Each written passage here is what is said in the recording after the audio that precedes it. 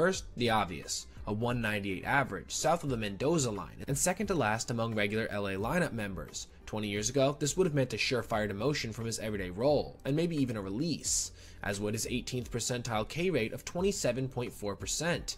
He's literally not putting the ball in play in over a quarter of his at-bats. So, Muncy is having a tough year. Well, not so fast. His OPS plus right now is 114. Add in 21 dingers in 72 games, and an 807 OPS largely built on the back of a 476 slugging, and you start getting a bit of a different impression of the big guy's numbers.